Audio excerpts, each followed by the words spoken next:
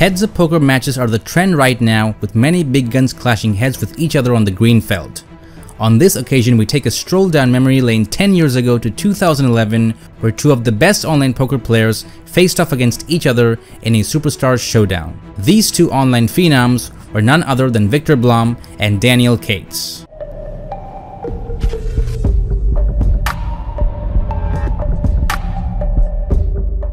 In 2011, Viktor Blom, aka Isildur1, issued an open challenge to poker pros via the Superstars Showdown. The challenge's considerably lower stakes and smaller session size made it a popular endeavor than Tom Dwan's $1 million challenge. If you're unfamiliar with this event, it involved Isildur1 challenging a different player every so often to 2,500 hands of 5,100 no limit hold'em and the player's multi-table 4 tables. The one other rule in this challenge is that both players have a 150k bankroll and the game ends once one player loses his 150k bankroll or 2,500 hands end. The match with Daniel Cates, aka Jungleman12, was the third installment of the Superstars Showdown.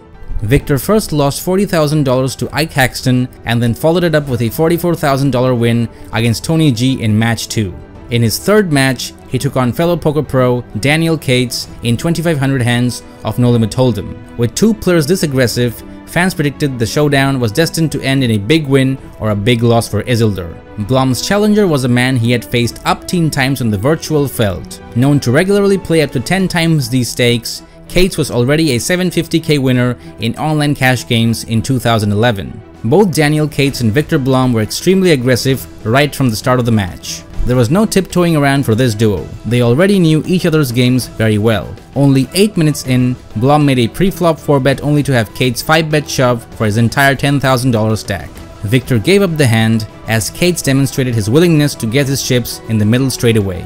The first all-in took place less than 5 minutes later when Daniel Cates found himself in kicker trouble, his ace-queen outpipped by Blom's ace-king. Cates attempted to regain some lost ground but ran into several coolers, and within 30 minutes of play, Blom was up $20,000. Viktor's early lead was short-lived however, as Cates stormed back over the next 200 hands. Add to that a few more mid-sized pots, and by the end of the first hour, Daniel Cates had completely reversed the situation and now leading Blom by an even $20,000 after 550 hands. 6 minutes later, Blom had won nearly all of it back. If there is a patented Isildur1 move in no limit hold'em, it was the river overbet. He will make it with big hands and he'll make it with complete air, and it confuses opponents to no end.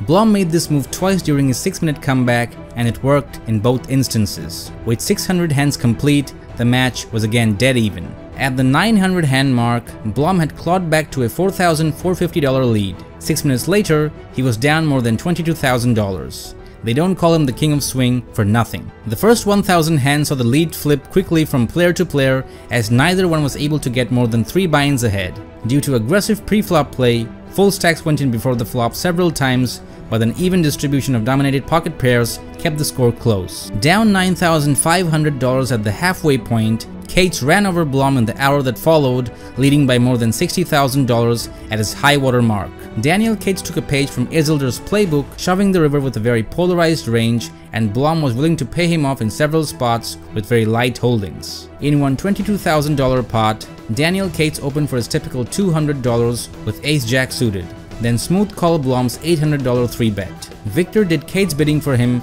on the Jack-8-7 flop and let out for $1,200. Cates called and then bet $2,800 after Blom checked the 6 of spades on the turn. Blom looked him up, then checked again when the king of clubs hit the river. Cates pulled the trigger and shoved for $28,250. Blom called off the bet with only 8-9 suited for third pair, and Daniel Cates relieved him of another buy-in. Just as things were getting truly ugly for Blom, he picked up a $32,000 pot in what perhaps was the cooler of the match. With the board reading 3-6-4 ace-8 on the river, Blom moved all in for $11,050, and Cates called. Blom turned over king-jack suited for the nut flush while Cates showed queen-5 for the second nuts. Blom continued to hack away, gathering momentum as he got maximum value on a full house against Cates' 2-pair in a $21,000 pot and 3 streets of value on an ace-high flush to win $15,300. Viktor had cut Cates' lead to around $15,000 when a monster pot unfolded. Blom opened for $300 on the button holding queen-jack, and Cates 3-bet to $1,300 with king-10. Blom called and they saw a 10-8-4 flop. Cates led out for 1500 with top pair, and Blom called with his overcards and gut shot straight draw. The turn brought an ace, giving Blom 4 more outs with a double gutter. Cates led again, making it 4200 to go, and Blom called.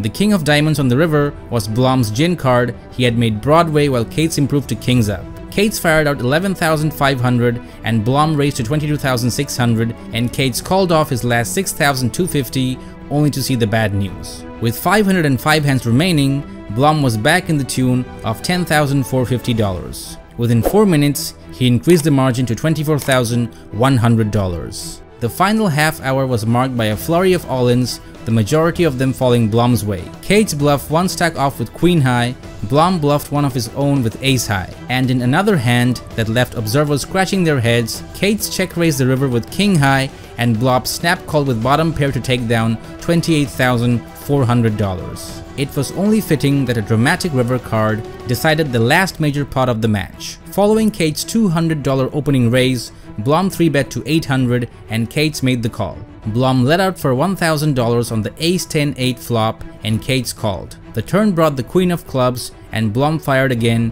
making it 2200 to go. Cates raised to 4900 and Blom called. The river was the king of diamonds and Blom shoved, setting Cates all in for his remaining $6,000. Cates made the call and turned up pocket queens for a turn set, but Blom revealed Jack-10 suited, having rivered the nut straight. These two rivals offered each other a simple GG before departing the tables. Viktor Blom, at the end of the match, banged $51,196. Daniel Cates initially refused to comment on the defeat, but later said, "From the first time I played against Isildur1, it seemed that his game has evolved greatly.